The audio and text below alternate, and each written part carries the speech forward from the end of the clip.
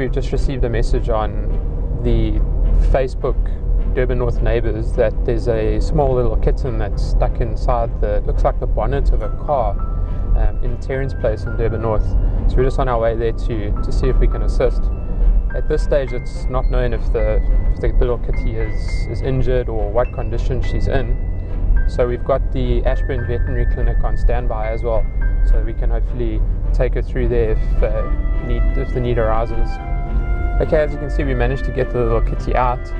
She looks to be in a good condition. We suspect her to be approximately 12 weeks old.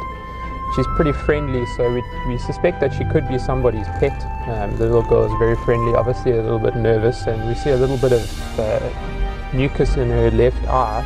It's a little bit concerning to us that it could be snuffles, so we just want to make sure that the cat doesn't have anything contagious before we hand her over to the vet. Okay, we're happy to report from Ashburne Vet that the cat is in good health. Her name is Moon. She's actually fitted with an IdentiPet chip. She was scanned and we managed to locate the owners. Her mom will be around shortly to pick her up.